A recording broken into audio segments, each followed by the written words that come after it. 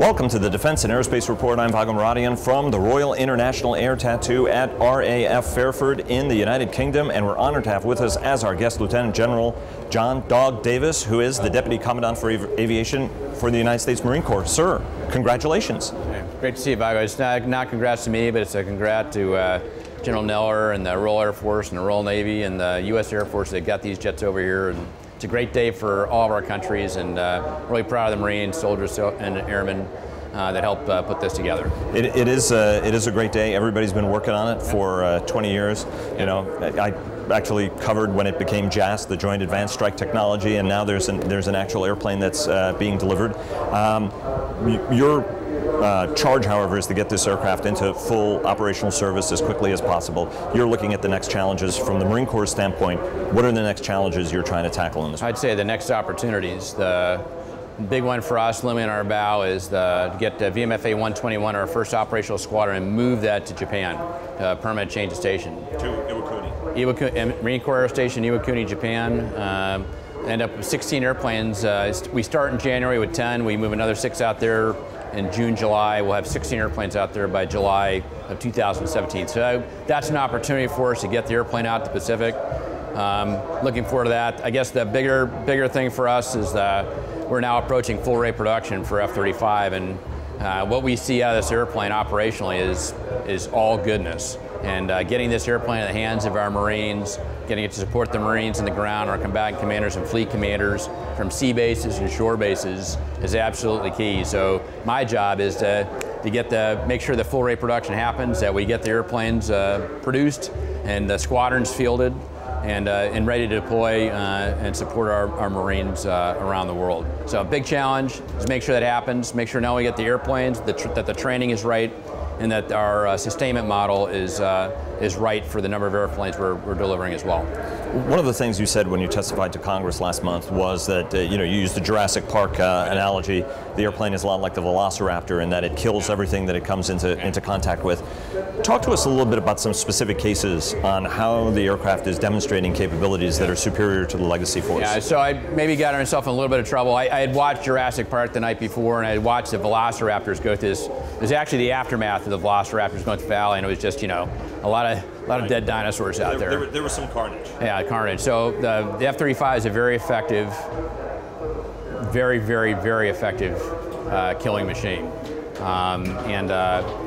We're at the point of the spear, and we have to give the very best tool to our Marines to go do that job. And so what we're seeing in the F-35 is a qualitative difference from anything we've ever flown before. And it's not just the airplane, but it's the airplanes and how the Marines are flying the airplane and using the information that the airplane gives to the pilots, and how they combine in a group of aviators airborne to make great decisions out there and to employ effectively as a team, and frankly teaming with the guys on the ground.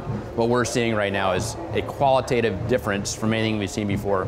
A lot of the scenarios our guys are going with 4 airplanes would have taken me 13 or 14 airplanes to do before, and they're doing it very effectively with a smaller number of airplanes. I think it's going to increase our combat capability, increase our ability to do our job.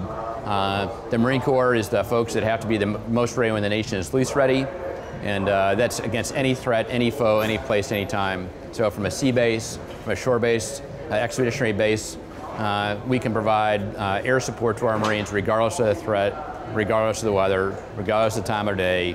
We are very excited to get this capability in the hands of our Marines. What are some of the statistics? Because obviously it's the Joint Strike Fighter. It's seen as a strike aircraft, but it's also been engaging air-to-air and doing some very strong air-to-air work. Walk us through some of the statistics you've been seeing in some of these exercises, including the recent exercise where... WTI. Yeah, so during the operational readiness inspection, we ran an air-to-air scenario. We wanted to test that. We ran for every mission set that the airplane was supposed to be able to do in its IOC configuration. Again, early model airplane, early software. The air-to-air scenario was, it was a 4v9, and it was 9 dead bandits and 0 dead F-35s. So very positive against a very significant threat out there. They did a really great job. The last WTI exercise, we ran a kind of a force-unforced. Which are twice a year. Twice a year we do that, much like the Air Force Fighter Weapons School. They went up there, we had a scenario, it was a strike scenario against the integrated air defense and fighters, and they turned in a very, very solid performance. All the strikers got through. That was also, we brought some 4th generation airplanes in the target area, but it was basically a 24-0 kill ratio. So none of the friendlies got killed, but 24 of the bad guys were no longer simulated flying anymore. So great effort out there, great capability from the part of the Marines that are flying the airplane. It's a force multiplier in many ways. So that's why we're excited about this capability. The Marines, more than the other services, by the acknowledgement of the other services, have been doing what's seen as some of the deeper intellectual thinking about how to employ the aircraft. It's not the other services aren't, but the Marine Corps has been among the most enthusiastic supporters of the aircraft. In fact, you could argue that it was the Brits and the Marines that kept the program alive through some very dark days. What are some of the completely novel ways of concepts of operations that you guys are working on developing that will see this aircraft be critical, whether it's in a small-scale engagement, whether it's from a bare base engagement, or whether it's part of a far, far larger, multi-hundreds, thousand aircraft combat operation? Well, first, I wouldn't be so pompous to say that we're out in front of everybody. But we are very good, we look at what everybody else is doing there, sir. We learn from the Air Force, we learn from the Navy, we learn from the British, we learn from everybody that's operating and thinking about this airplane. But this was our airplane. We're going to skinny down to one type model series jet in the United States Marine Corps. That's the F-35. 353 F-35Bs, 67 C models. So we've been thinking about this and at the forefront, the vanguard of this for a long time, not only from a programmatic sense, but as an intellectual sense as well. So I would say that, you look at the challenges our nation faces, the free world faces, with an anti-access, area denial threat out there. You want to be able to distribute your forces. Okay, you want to be able to use every system, every platform you can to basically project power from. That's nothing new for the Marine Corps. We've been doing that for a long, long time. And so, operating from an amphibious carrier where I can have 8 airplanes or I could have 16 airplanes. Operating from expeditionary ships ashore where I could go, basically we operate out of a forward air refueling point, like we did in Afghanistan with our Harriers, like we train to right now with our F-35s. So we take a jet off, we do a close air support mission, we drop down, we had a C-130 or a V-22 fly in a load of ordnance and gas, we land the jets, we never shut them down. We reload them with ordnance, we reload them with fuel and expendables, and we take off again. And for the Battle of Marja, we were on deck for 15 minutes. And basically we doubled and tripled our sortie rate with the same number of airplanes. So I would say that might be innovative. We're kind of creatures of necessity. So whatever it takes to get air power over top of the Marines is what the corner of the realm for the United States Marines are. And that's the Marines flying the F-35. So what we've got is a very, very high-end 5th generation airplane. Can operate from a small deck, can operate from a ship like the Queen Elizabeth, we hope someday, and also operate from expeditionary ships ashore and provide high sortie rates. We think that's exceptional, and that's what we're pretty excited about. And the other thing, most important, is the threat changes and evolves.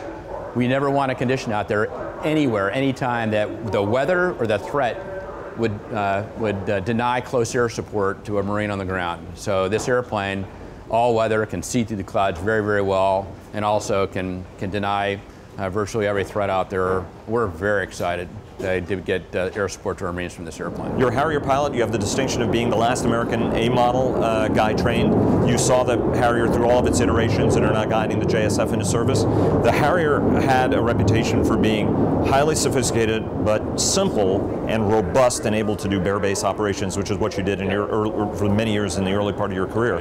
There are those who say that the F-35 is simply too advanced, too complex to do those kind of bare base operations. What's your view, and what's the Marine Corps doing to be able to operate this aircraft the way the Harrier was intended and designed to be operated? I'd say that's baloney. The Harrier is a complex airplane, complicated, but we employed it from expeditionary bases and amphibious ships for a long, long time, and was very, very successful at it. We'll do the same thing with this airplane. We're doing it right now. We've taken the airplane at 29 Palms, shown that we can operate in an austere environment. We've gone to do our operational test at sea. We've gone to Red Flag and done very, very well. We've gone through the WTI class where we practice expeditionary FARP operations with this airplane. The airplane is proving to be robust, very, very capable in the air, and the Marines love it. So I think, if anything, I want to make sure I've got the right part support for the airplane, that we've got all the parts we need to make sure we got maximum readiness out of the platforms. No problems on that? I would say we're recovering from not buying enough spare parts for the airplane in the first part of the last couple of years. Congress has been very good to us. Last year added a lot of money for spare parts for F-35, pretty much exactly what we asked for, and that's going to help a lot. So that helps with when this airplane hits the fleet, okay, and it's coming, right? So we're moving to Japan. Everybody's going to want that airplane overhead or on a ship. Or on a FARP. So I've got it, I think I'm racing against the clock to get spare parts out there so we can actually fly a lot and provide the kind of capabilities we need for the people who are going to demand this capability the second it gets out to the fleet. I know that this is gets into something very sensitive, but from a radar cross-section standpoint, the Harrier didn't matter how dirty it got, just like a naval aircraft or anything. Are you guys thinking about how you operate this aircraft where it is going to be dirty, but RCS is... Here's what I'd say is, it's not necessarily true we cared how dirty it got, because dirt adds to signature. You got IR signature, you got radar signature. And it the drag. We assess our radar signature all the time, right? We're not finding problems in operating out of the field of this airplane. So we'll learn more and more about the airplane as we do that, but right now we're not seeing problems with signature. The Air Force is going through a very big close air support debate. The Air Force decided to sunset the A-10, to retire the A-10, and that precipitated a battle with Congress, and now the Air Force is looking at a new close air support aircraft. What can the Air Force learn from how the Marine Corps is approaching this challenge, with, for example, the F-35B, in how there may be different ways of achieving that CAS mission? The Marine Corps always put a priority on close air support. So we want to, we've got a small diameter bomb we're going to put on the airplane, which is one of our priorities, why I can carry internally, even in a high threat scenario where it requires radar cross-section, I can carry 8 internal SDB-2s. That's a great capability. Small diameter bomb. Small diameter bomb, yeah. So we're pressing for that. The way we train, our IOC had a lot of close air support tests to make sure we could do the job out there. But I'd say is, and each service has a different rule and mission. I'm operating from a sea base or expeditionary base to the shore. People talk about a high-low mix of capability. Well, I'm buying 383 Cobras and Venoms and H-1 Zulus and Yankees out there, which are great close air support airplanes for what some might say is the low mix. I bring in the F-35. I've got my high-low mix, and those airplanes can go anywhere and do anything. We'll network our Cobras and our Yankees with like Link 16, so they can be part of the targeting grid. We'll give them like an AIM-9X for my Cobras, so they can go out there and help out in the higher-end fight. So bottom line is, I think we're bringing the right kind of capabilities in the Marine Corps for close air support. We'll always put a premium on that. And again, the reason we're buying an F-35B is so I can put, it's not just the weapons, but it's putting an airplane close overhead the Marine on the ground. Now, regardless of the threat, regardless of the weather, I've got an airplane I can put in close proximity to my grunts. So in that cycle time we talked about, match that with the culture of the Marines flying it, we're in high cotton. I want to ask you about airborne electronic attack briefly. That's very, very important to you. Obviously, the Prowler is being retired. The Marines have been doing Intrepid Tiger 1, Intrepid Tiger 2. Talk to us about the airborne electronic attack capability you want to bring, because there are a lot of people who say, oh, it's a stealth jet and it doesn't need airborne electronic attack. I don't want to go into all the capabilities of the airplane, but it's got a very high-end electronic warfare organic capability, which we intend to leverage every bit of it. It's very, very impressive what we're seeing in the airplane, how we operate right now. So that's goodness. So I'll have 420 strike fighters that also have electronic warfare capability. That's good. I'm going to combine that with putting something like an Intrepid Tiger or Intrepid Tiger on every one of my other platforms out there, V-22s, C-130s. It's already flying on the Yankee. We're going to put it on the Cobra as well. We're also going to, we've missionized the payload so we can put it inside our MQ-21 Blackjack UAVs. So everything that flies in the Marine Corps will be an electronic warfare contributor and networked via link. That's a real capability, and that's something I don't have right now. So it'll be different. The Prowler's been an incredible airplane. And the Marine Corps, in fact, was at the vanguard of developing the Prowler and bringing that into service with our fleet. And its predecessor, right, the A6A was... It was, absolutely, yeah. And even going further back than that. Yeah, well, we've been strong proponents of electronic warfare. And now we've actually, I'd say we finally got our stuff together. Now we're going to have electronic warfare not just be a high demand and low density capability, but in every part of the Marine Corps as well. Two very, very quick questions, and I know because I know you have to run. The first question is a readiness question. Yeah. You've already said that the Marine Corps is down to, only has about 55% of the up aircraft that it needs in order to be able to do, or you're down 55% against the up aircraft you need. Obviously, the budgetary challenges contributed to that. Walk us through how you're going to be rebuilding that readiness. Part of that's the Marine Corps right now is, the Marine Corps has been fighting actively for 15 years at a minimum. And the aviation component of the Marine Corps has been forward deployed and really busy. Right now we are, the TAC side of it, which you're kind of looking at here, is a deployment to dwell of 1 to 2. Steady state operations is deployed to dwell of 1 to 3. So we're using our assets at a very high rate. The demand for what we provide is very high.